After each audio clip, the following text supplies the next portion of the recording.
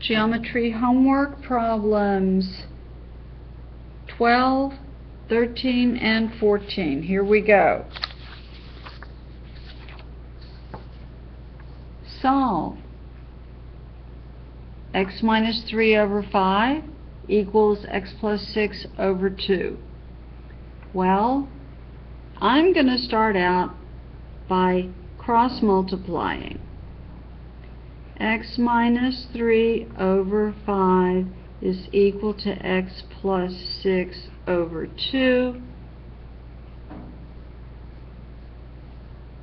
2 times x minus 3 should be equal to 5 times x plus 6.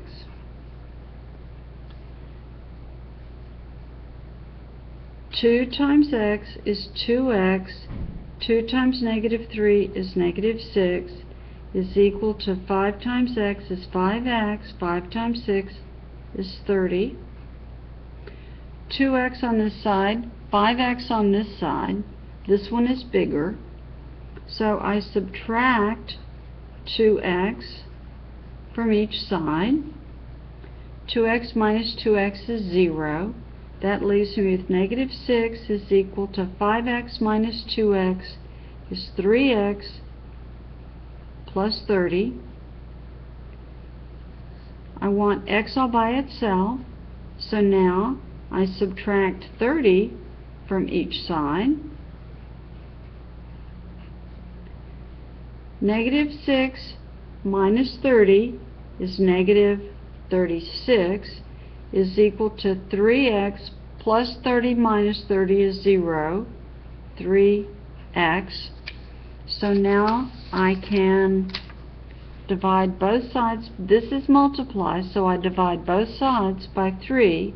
Negative 36 divided by 3 is equal to 3 over 3 times x. Negative 36 divided by 3, negative 12, is equal to x.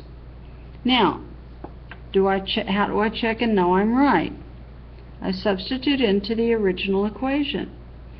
Negative 12 minus 3 over 5, is that equal to negative 12 plus 6 over 2?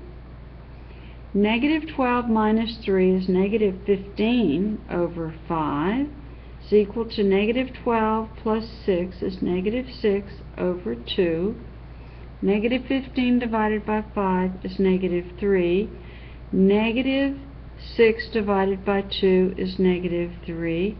Negative 3 is equal to negative 3, so this is correct and I can prove it. What's next? Problem 13. John rents a car for $85 a week plus 26 cents a mile. How far can he travel on a budget of $215 in 1 week? Okay, what does it cost?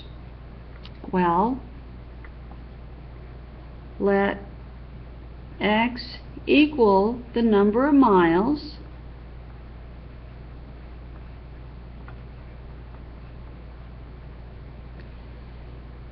John can drive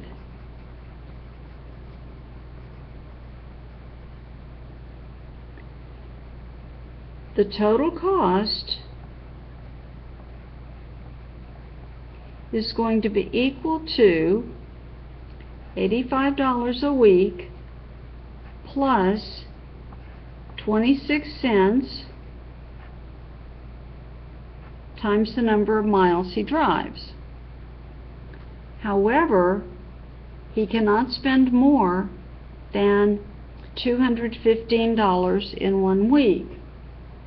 So, $215 has to be less than or equal to 85 plus 0.26 times x.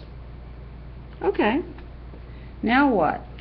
Well, now I subtract $85 from each side. 215 minus 85 215 minus 85 is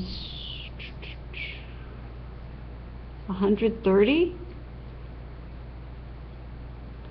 Should be less than or equal to 0.26 times x. So now if I divide both sides by 0.26, 130 divided by 0.26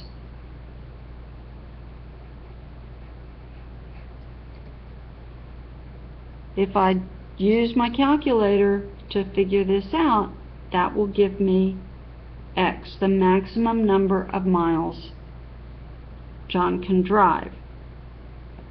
Do it on your own calculator. Here we go. Find the domain and the range for the graph.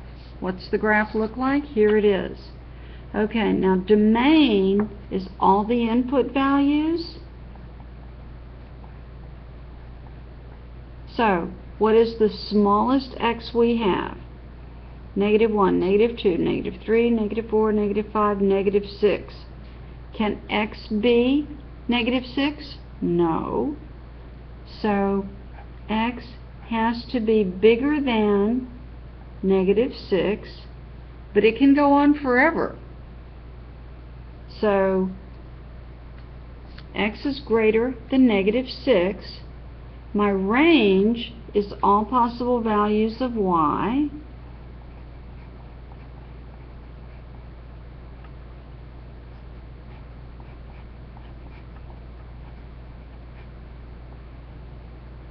So, can y be -4? No, y has to be bigger than -4. But again, it can go on forever. So y is greater than -4. We are done with our homework.